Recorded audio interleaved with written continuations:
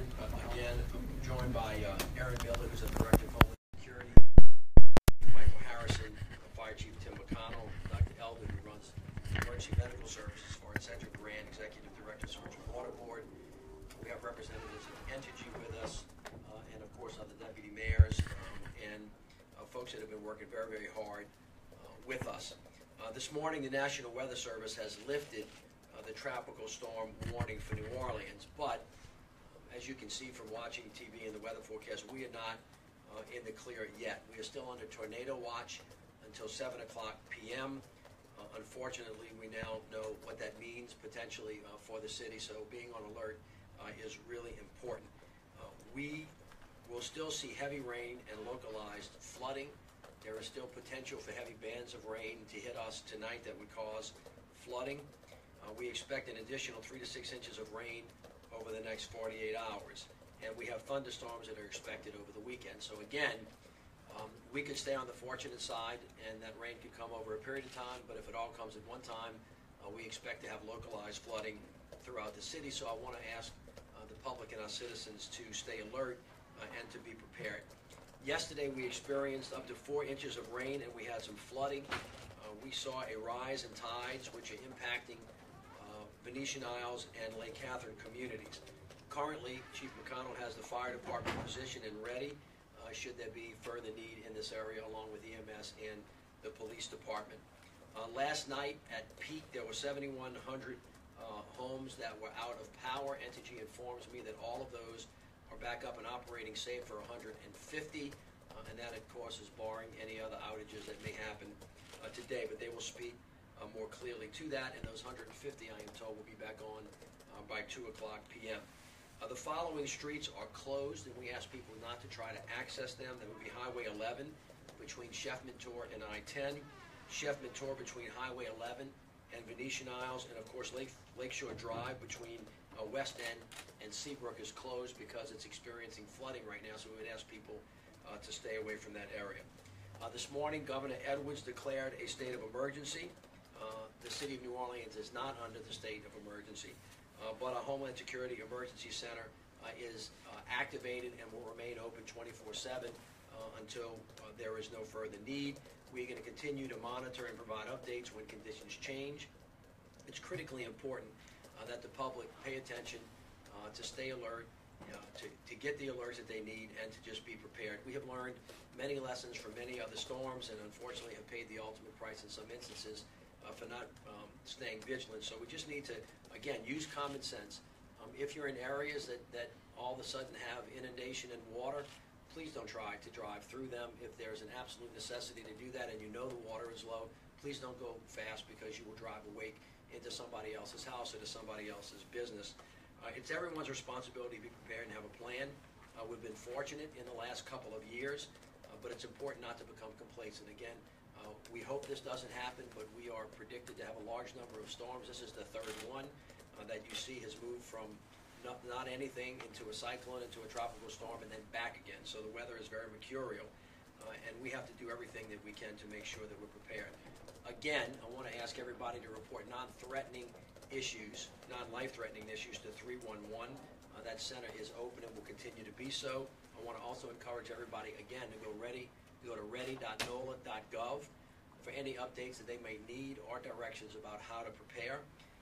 And I want to make sure that everybody just continues to stay in touch with their neighbors in the event that there is an issue so we can help each other out. Also, one of the things you can continually do is to clean your catch basins. Also, as I said before, this is really important. Don't drive through standing water. And then finally, follow us on social media at NOLA Ready for real-time updates. So I want to thank everybody for the cooperation.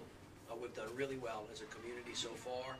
We just want to stay vigilant, stay alert, and make sure that we do everything necessary to protect all of us by being good citizens, using common sense, being courteous, and working together. So I thank you all for your time, and now I want to have Aaron Miller come up and give us some more specifics. Aaron. Thank you, Mr. Mayor. Good morning. The Emergency Operations Center remains fully staffed with federal, state, and local partners assisting in both monitoring the storm and responding to incidents within the city. We're prepared for additional rain, and we will remain activating the Emergency Operations Center until Tropical Storm Cindy makes landfall and is well inland. One of the things that I want to remind everyone is to visit ready.NOLA.gov for regular updates. Our folks in the Emergency Operations Center are taking that information that we receive from our residents via 311, from our public safety services, and from our state, federal, and local partners, posting that information online and providing regular updates through @NOLA-Ready. Thank you. Sergeant Green. Good morning. All of our pumping stations are fully staffed and operational, and all of our sewer stations are operational. And all of our job sites have been secured, so that they're all barricaded, so that there's no work going on today in relation to sewer, water, and drainage repairs. Our power plant is fully operational in both 25 and 60 cycle power. And as of now, we have no flooding reported at any of the 12 underpass stations and inside the flood protection. Melanie Stewart from Entergy. And Councilmember Gray. Melanie Stewart, Entergy, New Orleans. Thus far, Orleans Parish has fared very well. At the height of the storm last night, we had about 7,100 customers out, and as of right now, only 150 customers out. As the mayor mentioned earlier, those customers will be back on by 2 p.m. today. We're continuing to monitor the weather, and we will respond as needed and as outages occur. We have over 1,200 restoration workers available across the state. Of that, 400 are currently working in the New Orleans metropolitan area. We also have additional crews available in Arkansas and in Mississippi that can respond as quickly as needed. Customers can get outage restoration information in a couple of ways. We encourage you to download the Entergy app. You can sign up for text alerts, and you can also visit the EnergyStormCenter.com, not only for outage information, but also for safety information. And as always, safety is our #1 priority. Please stay away from down power lines. Call 1-800-9-OUTAGE if you do see a power line down, and remember to use any generators outdoors, not indoors. Thank you. All right, Councilmember. We have a well-prepared team. We have good marching orders, and if we follow those orders, I think we're going to be okay. A lot of rain fell last night and a lot of wind blew, but we're doing fine, and I think we'll continue to do fine. Thank you. Thank you. All right, a couple of other following things. First of all, some of the wind is fairly high and will remain that way. It could get upwards to 60 miles an hour. You can see from the cone on TV that our fellow Louisianians in southwest Louisiana are taking the brunt of it, especially with a lot of coastal flooding around Cameron and Lake Charles. So our thoughts and our prayers go out to them. The second thing to remember that we're learning again from this storm, which is new, is that just because we're not in the cone doesn't mean we're not getting the impact. We're used to seeing the cone for the hurricane and think that's the zone of impact. That's not true with this particular storm. And you can see that everything on the east side of it is going to get the wind, the rain, and for us, the potential flooding in the event that the rain comes. So we're not out of it yet. We'll keep, we'll be vigilant, and we'll keep giving you updates. It's just another thing. Don't panic. Just be prepared. Be smart. Use common sense. And I think that we will be okay, God willing. All right. Any questions?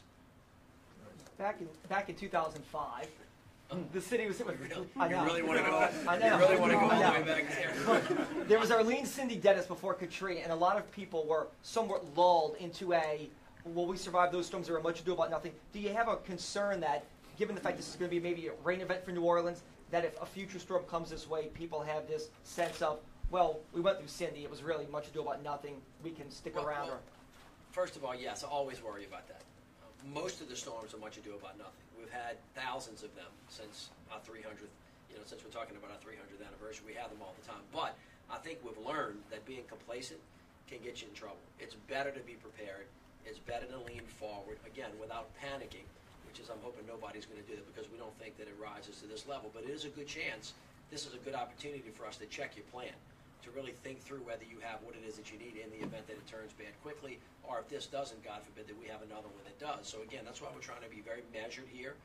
I think we're in a good place in the city. I don't want people to let their guard down. Remember, it's loss of life that is the most important thing. And even in the most minimal storm that we've seen throughout our history, unfortunately, we from time to time lose somebody because they are trying to cut down a branch with a power line down that they're not paying attention to.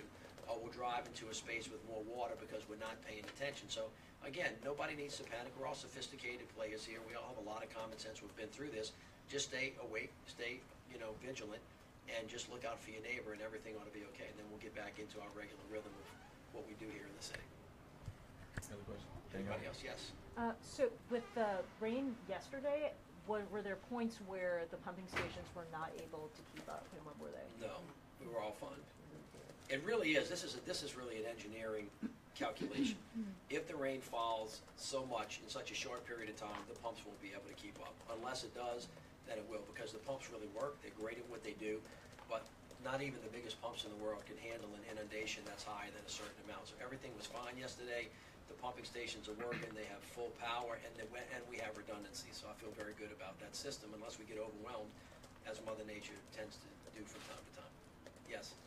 Is there a certain threshold, like in terms of inches per hour, where you really start noticing the street flooding kind of on a more widespread level? Yes, Cedric, you want to run through those metrics? Did you miss yesterday? Were you not here yesterday? No, I got to have one every edition. As we say it every time.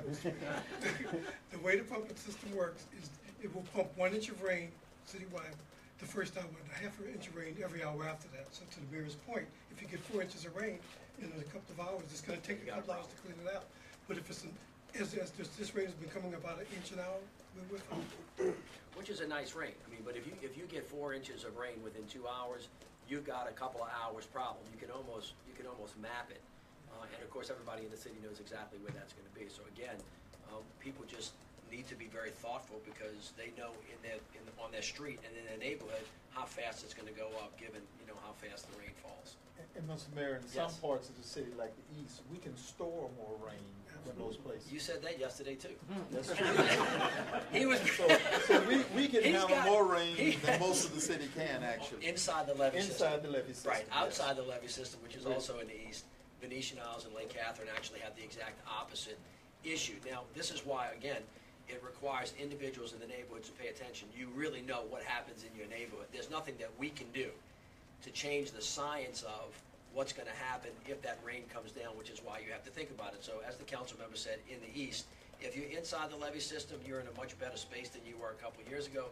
If you're outside the levee system, and the folks at Lake Catherine and Venetian Isles know what I'm talking about, you're more at risk. And a big storm, right, can be easier on the folks inside the system than a small storm that goes slowly outside. So a couple of years ago, we had a storm that was moving at 6 miles an hour rather than the 12 or 13 that Katrina was, even though that was a bigger. And actually, Venetian Isles and Lake Catherine got hurt by the smaller storm that stayed for a long time than the biggest storm that moved quickly. So everybody just has to pay attention to where they are and what they have to do in their own particular areas. And if they need any help from us, we're going to be there, as I told you, especially for the folks out of Venetian Isles and Lake Catherine. I hope you're listening. The fire department is already staged out there in case anybody needs any help. So we're ready for where we think the problem areas will be. Thank all you right? all. Great. Thank you so much. Don't feel bad. I have a hard time understanding that too, which is why I'm going to say it again.